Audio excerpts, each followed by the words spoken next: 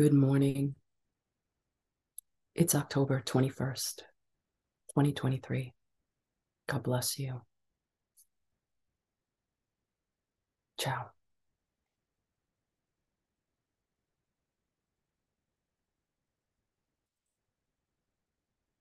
So many things. Let us pray. Let us surrender to God.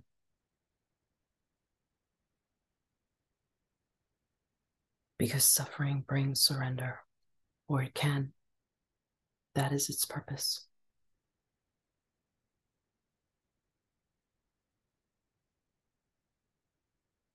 The purpose of suffering is surrender.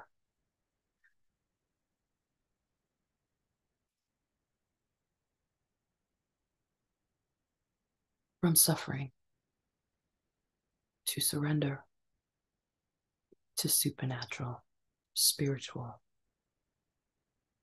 power. That is our path. And death will come in that process. And war. And we war not against the bodily people that we see in our lives and in the earth. We war not against the flesh and the blood, but against principalities, against powers, against darkness and wickedness in high places in the spiritual realms. Therefore, we pray for the mind of Christ, which is the highest mind that consciously lives in the highest spiritual places of heaven and is seated with Christ in heavenly places in the authority of Christ, is surrendered and submitted to Christ in us by the power of the Holy Spirit. It does nothing on its own.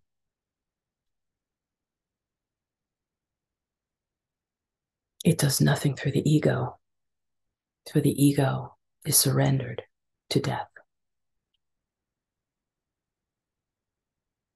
Each one taking up their cross and following Christ within the personal cross, which is part of our own personal path, our story, our path from suffering to surrender to supernatural resurrection power.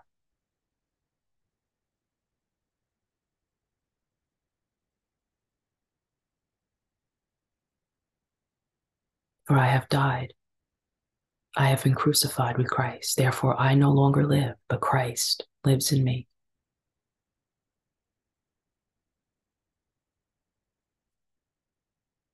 The world is at war. There's so many things that we cannot speak about online.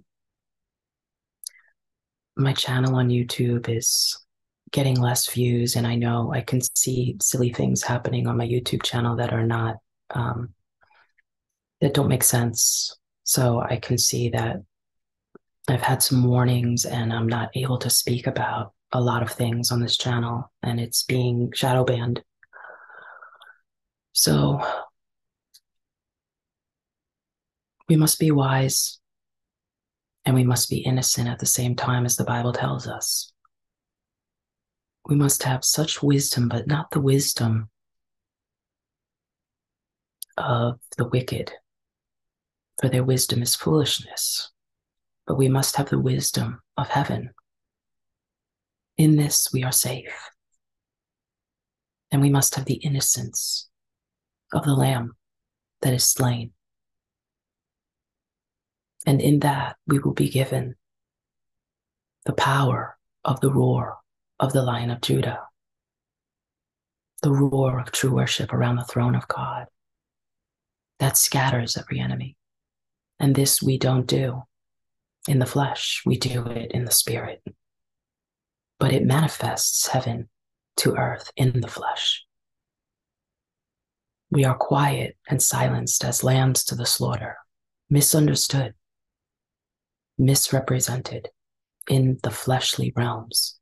We will be stoned as Stephen, but even as Stephen is stoned because he is in Christ, as he is being stoned from every side, he is looking up to heaven with glory on his face and a smile, because the glory that he is beholding while he is being stoned and persecuted and killed is a glory that is far exceeding what is happening to him in the flesh.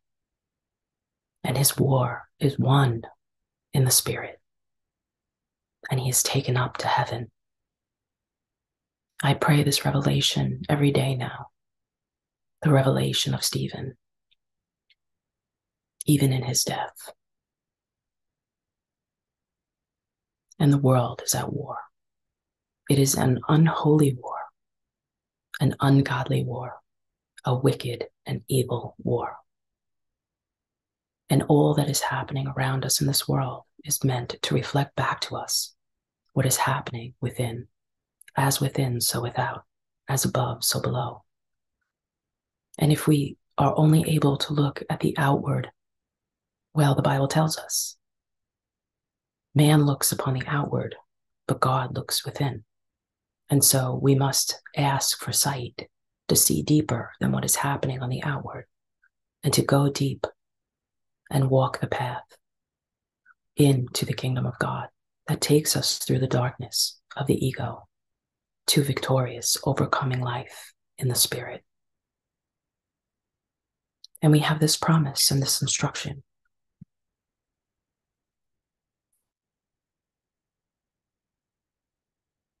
In 2 Corinthians chapter 10,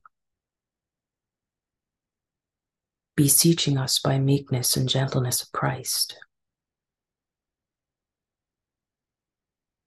that though we do not walk in the flesh, we don't live for this bodily presence on the earth.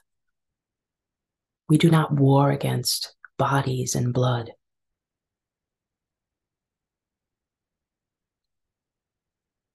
The weapons of our warfare, they are not carnal. They are not natural.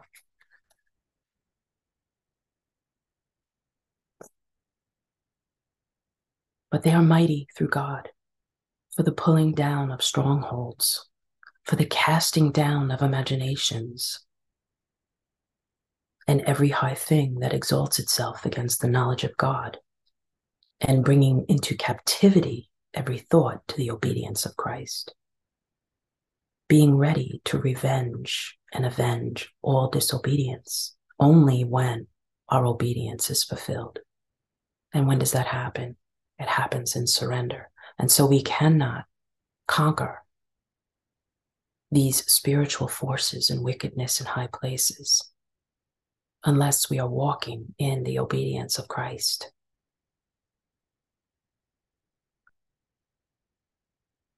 For we do not look on the outward appearance. If any man is in Christ,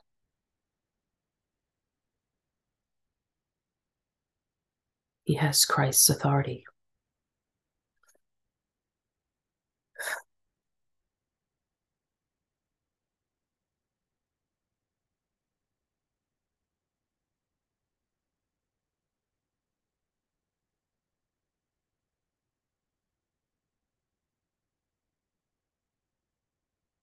And so the world's war is escalating.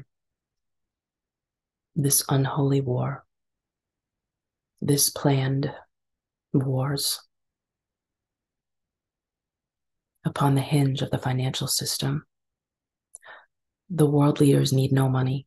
The elites need no money. They have only used money as a source of bait for the world. They do not need money. So we must go beyond this concept that they are doing this for money. Yes, those on lower realms.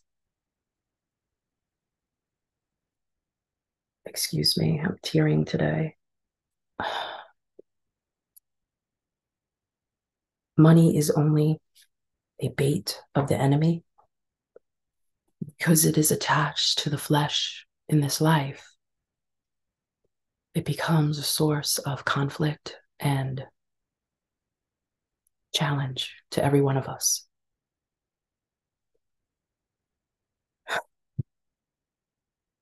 To every one of us.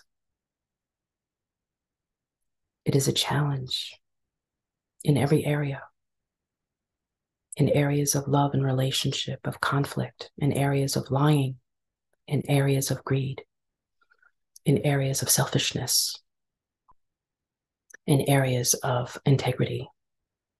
We could go on and on and on and on and on. And so money was created for this, not because the elites need money, because they made it and they continue to create it and they continue to rule over the nations. Psalm 2, why do the nations conspire together? Together. The world is one. Why do the nations conspire together? Lord, give us the mind of Christ, the higher mind that surpasses all these levels of consciousness that cannot see past the systems of this world. Give us the mind of Christ right now, oh God. Holy Spirit, we ask for it. The higher mind, that our sight would go right up to see from heaven. Why do the nations conspire together against the Lord, against the Holy One? And so they use money to test, and God allows that so that we may have the means to take this path. All of these testings are means in our journey to go through the darkness of the ego, to go down to hell and Hades, as Jesus says, you got to follow me. You got to follow me. And where did Jesus go? Well, he went to the cross. He died. He was buried. He went down to hell and Hades. He did warfare with hell. He took the keys of hell and death and he ascended. And so this is the path we must follow continually, because it then takes us into the kingdom of God, which is ever expanding and ever enlarging and ever increasing. And so we walk this path of continuum constantly, continually, in every moment, consciously.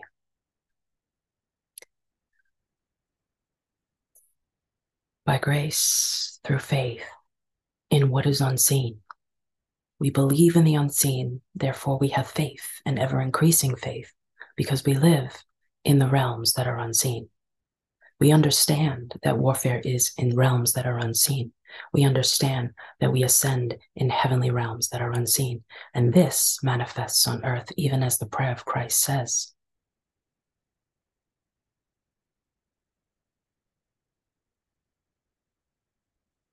As it is in heaven, let it be on earth. Until my dying day, this flesh passes away. Ever increasing glory may I walk in through this path of Christ, from suffering to surrender to supernatural power. And so this war, this unholy, wicked war, all prophesied in the Bible. The kings of the East, Russia and China, they will rise up against the West. We see this. I expect China to go to war with the country that starts with a T, and the United States to probably get involved in that third war. And so it will be a triad. And the United States put out a warning today, for the first time in history, a warning of caution to everyone, basically to watch their back. The nations conspire together. If we can understand this, we can come out of worldly, fleshly, carnal warfare, and we can realize that we are one. We are not battling against flesh and blood.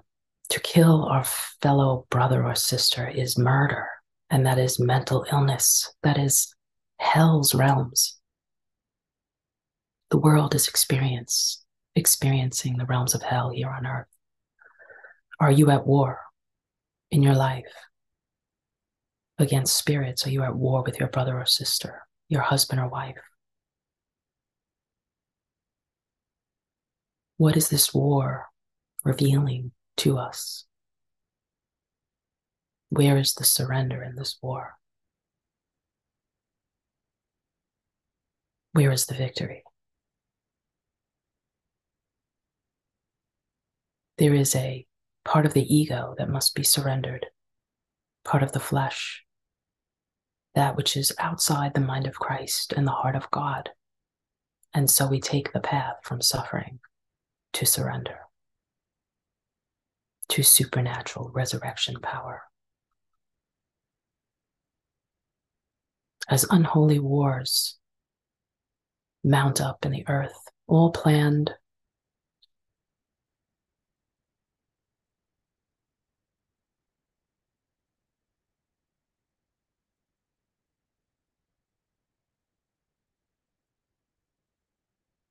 even so, deeper still, we fall into the bosom of God.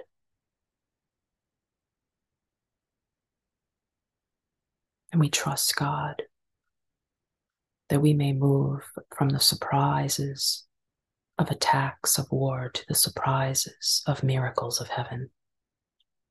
Even in suffering, we can expect through faith the surprise of miracles. Just as Stephen, in his death, was overcome with miraculous glory as he entered heaven in his death. Even so, we ask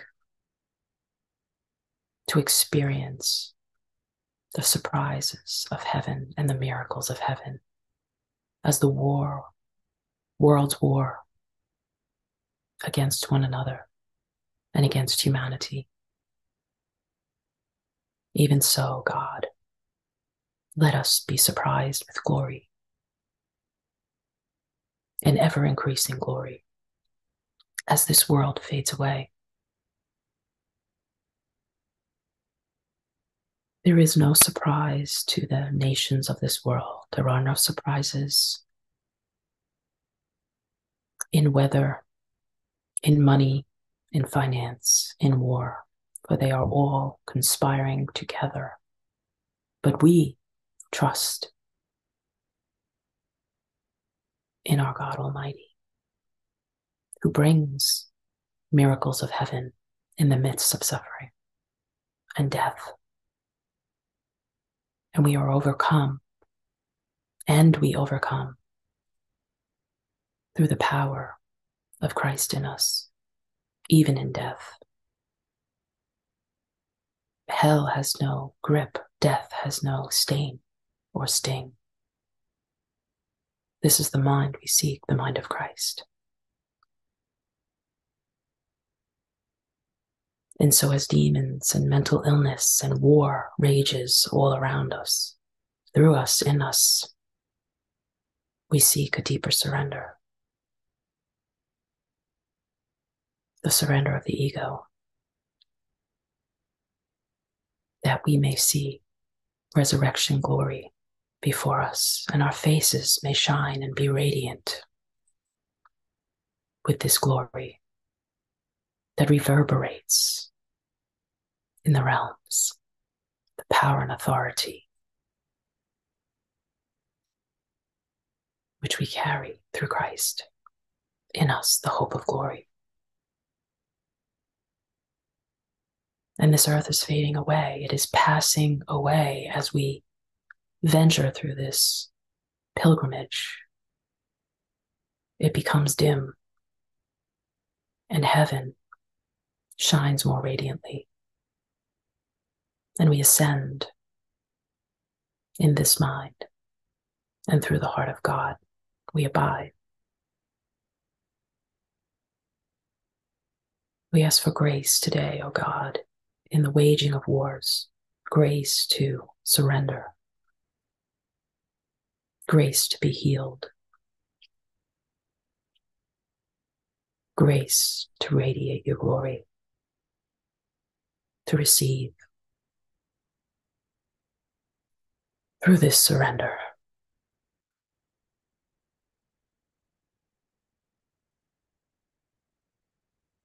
Amen.